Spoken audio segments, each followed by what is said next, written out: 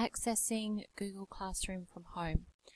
So open up an internet browser and please go to Google.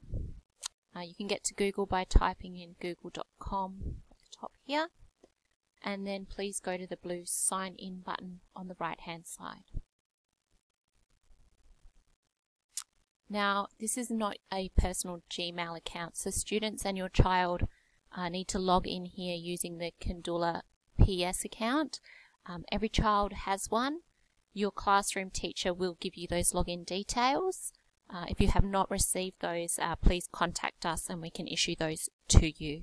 So they need to type in their full Kindula email there and then click Next.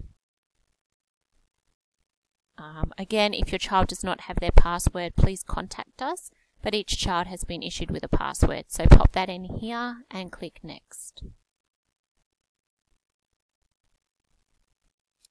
Okay, up in the right hand corner here, you've got 9 dots or 9 little squares. Click on that one.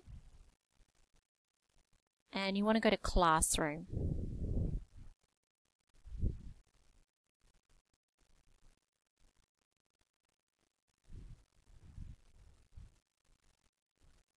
So a list of your child's classrooms will appear here.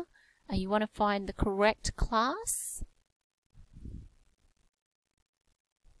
Okay. So the stream works very much like a Facebook stream. So any new announcements from the teacher or messages from other students will appear here. Any activities or tasks will also appear here as they are popped up on the site by your teacher.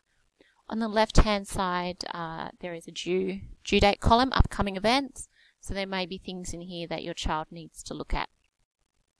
The classwork stream, we're going to go ahead and click there. So we have organised the classwork stream for Term 2 under weeks. So if it is Term 2, Week 1, you would want to click on the left-hand side on that topic. And anything that is posted here will be what your child is required to complete during Week 1 of Term 2.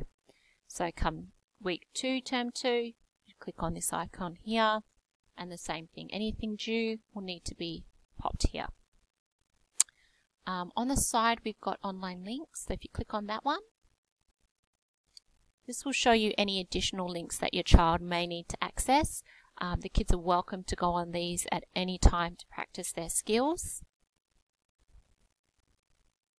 And any assignments that are going to pop up will soon start to pop up as we come to the end of term and as Term 2 starts. If there are any questions or queries, please contact your classroom teacher or please let us know. Thank you.